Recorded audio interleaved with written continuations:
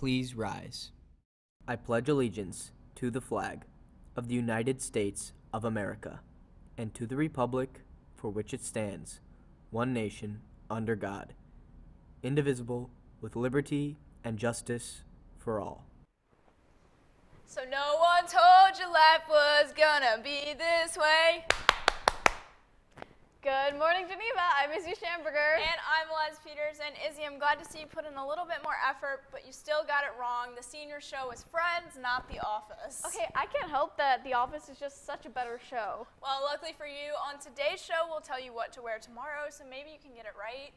Plus, we have some sports updates, all that and much more, because GTV News starts right now.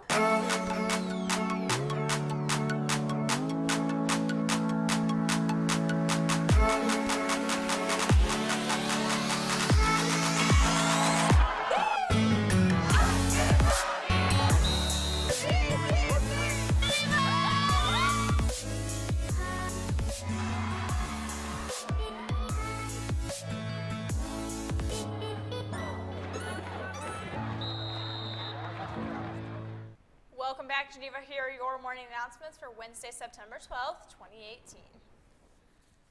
Today is your last chance to turn in all guest passes for homecoming. Make sure to have a photocopy of your guest ID and turn it into the dean's office by the end of today. French Club meets today after school in room J241 and will be voting for club officers and finalizing plans for the homecoming parade. This year, some of the students running for vice president are Tegan King, Caroline Winokur, and Kate Bushman. This will be an important meeting, so make sure to attend and vote for your new officers. If you are still looking for a job, then make sure to take a look at the job board in the cafeteria or counseling and advising office. Many jobs have been posted for the 2018-19 year, and if you are interested in test driving a career, visit the Career Center to get more information. Geneva's very own Bass Club will meet after school in room H205 every Thursday through October. It's a fun club that's sure to reel in a great time. Please contact Mr. Anderson if you have any questions or you won't be able to attend one of the meetings.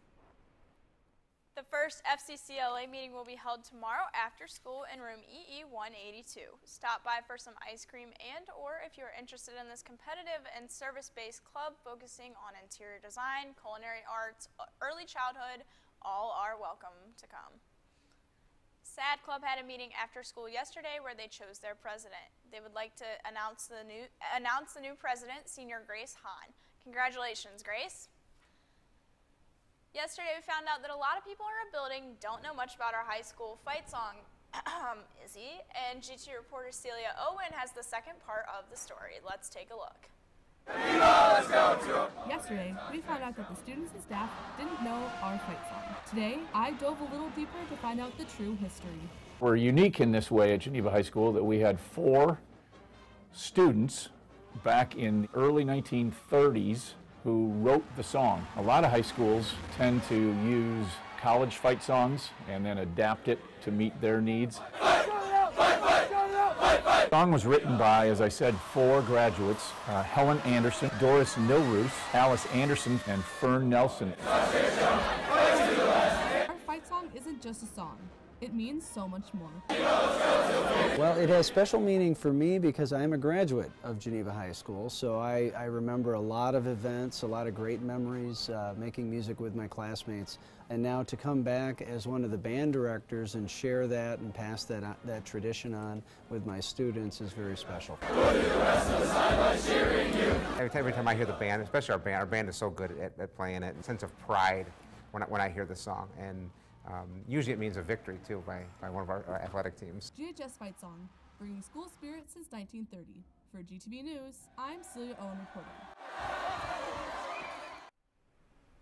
Thanks, Celia. It looks like our school has a little bit of work to do on knowing our fight song. And last night it was a busy night of sports here at Geneva High School, from volleyball to soccer. If you weren't able to make it to any of them, don't worry, we have you covered. Let's check in with Emma Patak, who was at the volleyball game and has us the report.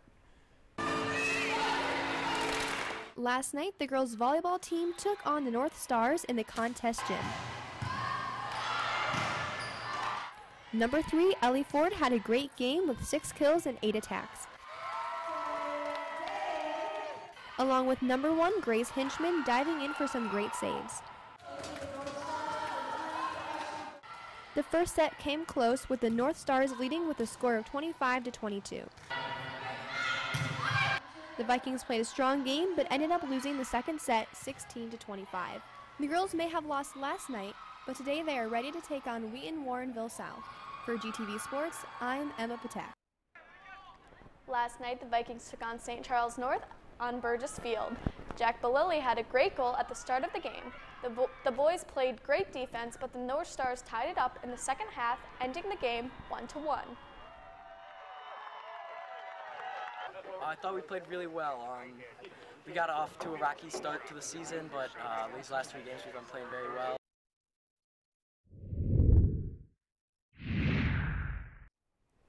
And now here's 3 to know before we go. Guest passes for homecoming are due at the end of the day today. Tomorrow is Jersey Day. Maybe you can try to get it right tomorrow. And the freshmen won the Spirit Day check-in yesterday, so seniors, let's pull together and win the Spirit Stick. Well, Geneva, that's all the news we have for you today. I'm Izzy Schamberger. And I'm Liz Peters. Have a wonderful Wednesday, Geneva.